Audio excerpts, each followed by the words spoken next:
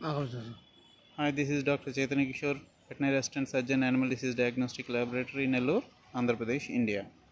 And today I am going to present you a case of contagious caprine pleuro pneumonia in goats. And this is the case, and this is the post-mortem examination.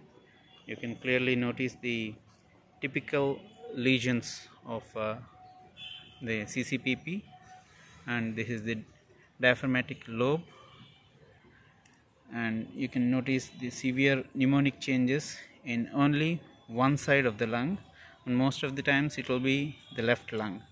And this is the fibrinous material, this is fibrinous pneumonia, and this is the pseudo diphtheritic membrane, which we can usually notice in these cases of contagious caprine pleuro pneumonia. This is the membrane. In every postmortem of CCPP, we notice this kind of yellowish colored membrane, and this is the other part of the lobe. Most of the times, this diaphragmatic lobe will be involved rather than this cardiac lobe, which is almost normal, and this left apical lobe, and this is the right apical lobe, right cardiac lobe, and right diaphragmatic lobe. All of these are most of the times normal. And this is the goat in which I have conducted the postmortem examination, and I have also noticed fluid in the thoracic cavity. That will also be the most common lesion, accumulation of fluid in the thoracic cavity. And this is the farmer who raises these goats.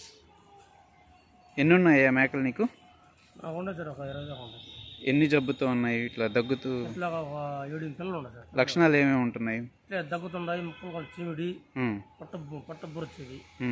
ఎన్ని రోజులు జబ్బుతో ఉండింది ఇది?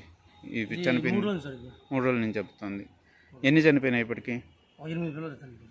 అన్ని 3 రోజులు జబ్బుతో ఉన్నాయా? ఒకటి అప్పుడప్పుడు చనిపోయినాయి? ఒకటి ఈరోజు ఒకటి, రేపు ఒకటి, 2 రోజులు ఇంకొకటి. అంటే జబ్బుతో ఎన్ని రోజులు ఉంటుంది ఒక్కొక్కటి? 3 రోజులు. ప్రతిదీ 3 రోజులు ఉంటుందా?